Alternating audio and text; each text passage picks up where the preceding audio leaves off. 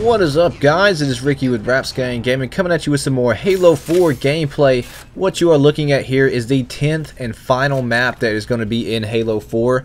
This match is going to be Big Team Battle Infinity Slayer, so we're going to get to see all kinds of ordnance drops and mayhem with all kinds of vehicles, be it Ghost, Warthogs, Wraiths, it don't matter, it's all here, and we're going to get to see some really cool battles. Now, as the name of the map may suggest, Vortex, if you look periodically while this guy is playing the match, you can see some tornado looking stuff going into the main building in the middle, and it seems to be spinning around making some sort of tornado looking thing. I don't know if it's maybe to make like some sort of energy source that the Prometheans have come up with. Yeah, we'll just use wind to power all our Xboxes and whatnot.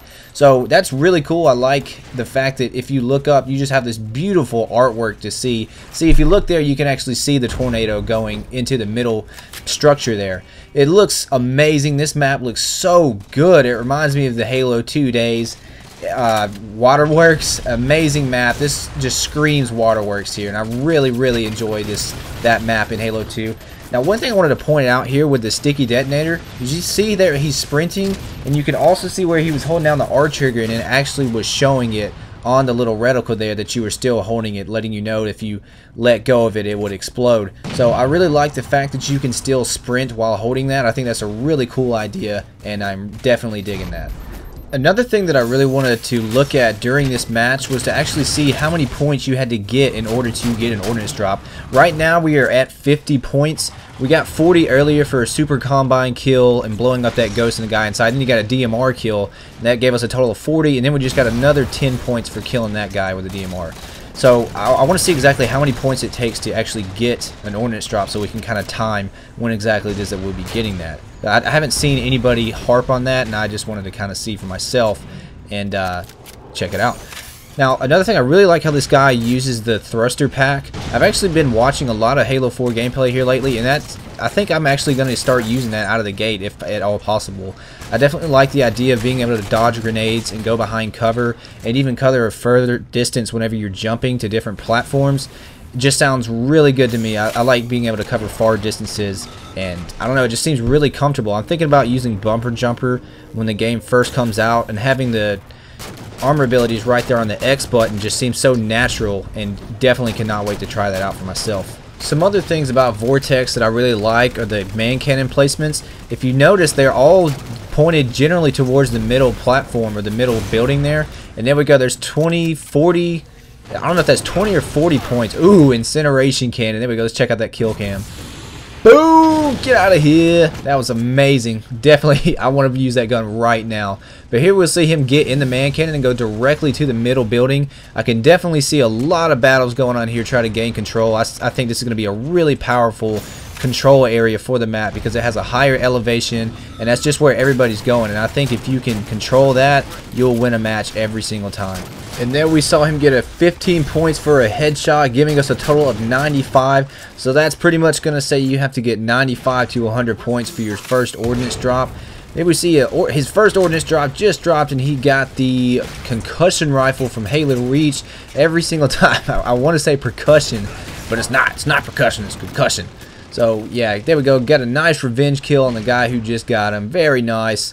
See, I like how he stays up top, but he immediately drops down. So, I mean, you just have such a clear view of the entire map pretty much once you're up there.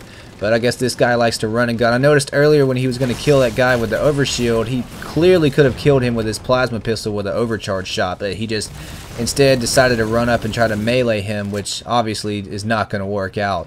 So I don't think this guy quite understands how a plasma pistol works, because here in just a few seconds we'll actually see him run head on towards a Warthog. He actually gets some nice kills off of it, but he definitely could have handled the situation differently. But check this out, he sticks the Warthog and dodges to the side like a boss with the thruster pack, picks up a triple kill, and then finishes it off with a nice teabag. Get those in your face. I applaud you, sir. Thoroughly enjoyed that.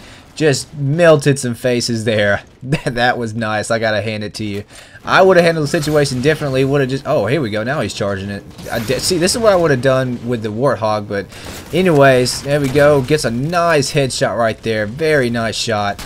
Now, I really like the way this guy uses thruster pack. Like, he sees he's getting shot and tries to go around behind the guy. Like, he's just so aggressive, but unfortunately, there was like 80 million other blue team over there.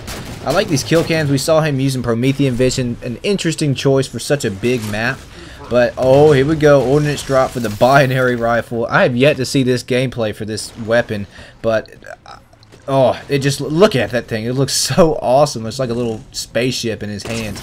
Now, if we get to see it, I actually want to point out, if he ever zooms out, if you look on his radar there, you can actually tell what vehicles are in the map around you. Now, you saw that one was just kind of light blue, the Warthog, and that's simply because no one was in it. But if your teammates are in it, you know, it'll be yellow. But if you have like an enemy ghost, which we'll probably see right here since he's in it, but you can actually see on your radar right there a red ghost. So you now know what vehicle specifically it is and whether or not there's an enemy or an ally in it. Not only that, but if there are any vehicles just outside of the reach of your radar, like it'll actually show either a yellow or a red arrow. And I just really like that so that you know your surroundings a lot better. Very good upgrade to the radar, I would say. As you can see it, the Warthog about to come into the radar. But that is going to be game over, guys. I hope you enjoyed the video. That is the 10th and final map that is going to be in Halo 4 on day 1 release. If you liked the video, please give it a thumbs up and subscribe if you haven't already for some more Halo 4 goodness. My name is Ricky with Rapscallion Gaming, and I thank you for watching. Rapscallion!